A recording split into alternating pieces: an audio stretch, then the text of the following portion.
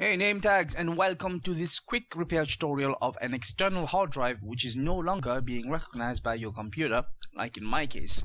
Today we have a Touro 2.5-inch 1TB USB 3.0, which is currently my external backup hard drive. Below is a link to the specs. I got this from Ebuyer for $39.99 under offer. Currently it retails for about £45 on Amazon and elsewhere.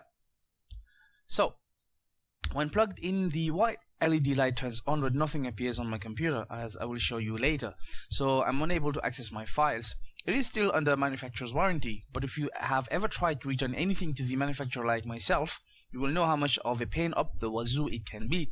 This is different to returning to the seller, which is normally a lot easier. So if you have passed the warranty period or need this device functioning again quickly and cheaply from as little as £4.29 and 5 minutes of your time, I will show you how you can easily and quickly fix your external hard drive. So don't you dare touch that mouse. So here we have the Touro 1TB 2.5-inch USB 3.0 external hard drive, which is plugged into my computer. Right, okay. So however, my PC is not recognizing it, and I'm going to take you over to my computer, and I don't know if you can, let me zoom that in. You can see that nothing is coming up, although it's plugged in. So I'm going to show you how to quickly fix this. Let's get over to my working bench. It's really cold. I hope you appreciate that I'm trying to do this in the cold, and give me some likes. Okay, right. So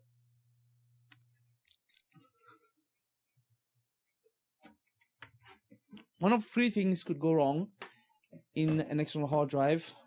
First, you have the, sorry, let me just zoom that back in. Okay. First, you have the cable, which could be faulty. Next, you have inside the external hard drive enclosure, you have a connector, a SATA connector, something like that, which plugs into your drive, which could actually go wrong. And the third thing that could go wrong is inside the disk, inside the enclosure, there's an actual hard drive, which also could be faulty. So when you do have a faulty external hard drive, you should check any of these 1, 2, and 3 components. To check the USB, all you need to do is actually plug a different USB cable into the device. In my case, unfortunately, this, as you can see, is not a standard USB port. It's got a funny shaped one. So I don't have a cable that matches this one, so I can't actually check this.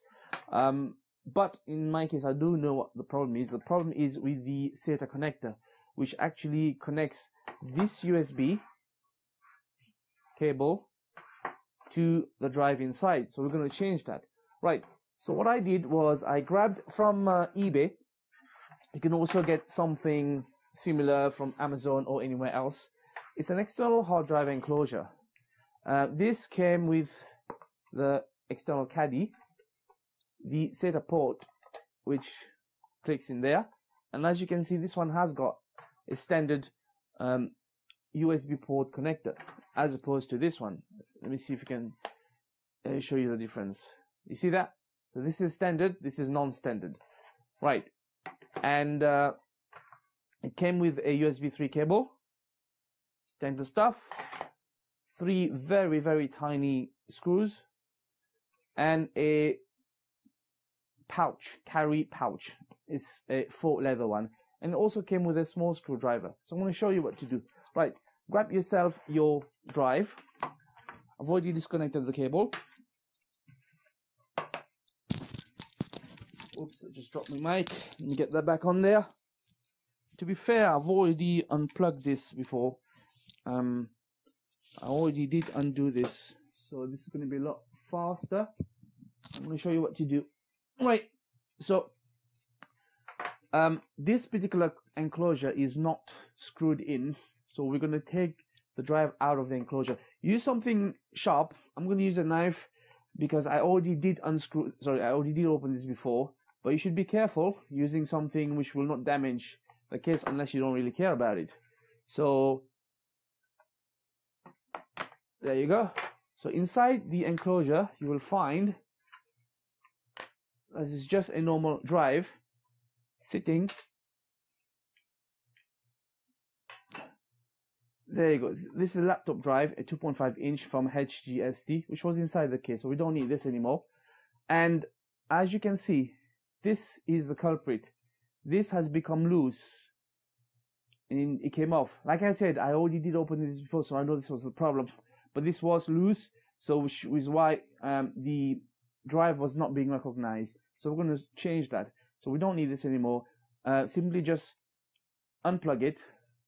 See, this is the SATA connector, and I guess I don't need this part anymore neither. Right, and what I'm going to do is grab the SATA connector and fit it in. Wrong way. There you go. Put it in there.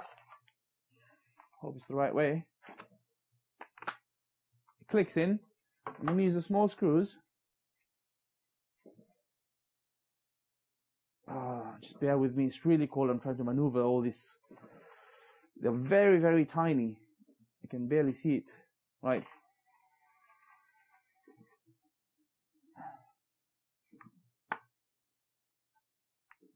Alright. Well, I'm not going to insult you. Well, by the way, do you know what? I'm not going to do the screw now. I'm just going to show you that this actually works. I'm going to screw this later. So, we're going to plug this in on one side, and let me bring you back to my PC. Oh, thank you for bearing with me.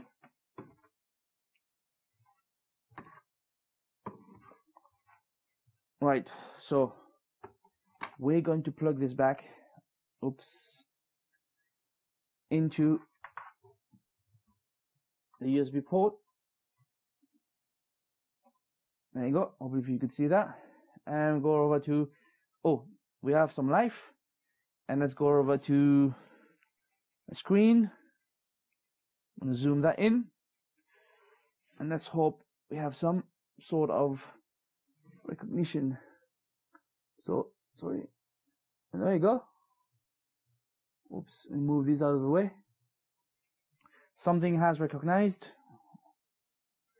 Sorry guys. It's quite hard to maneuver all these different stuff. As you can see, it's recognized my backup, and on my, now we have a repaired disk drive, and I can now access my drives. Fantastic. So there you go, that was a quick fix. Remember, you can get a number of different drive enclosures from Amazon or even eBay, and you could also use the same method to actually turn any spare hard drive into an external one. There also exists the 3.5 desktop hard disk external enclosure. Once again, thanks for watching. If you want to see more repair tutorial tips, please subscribe, share and leave me a comment below. Until next time, this was Ash from HealMyPC99.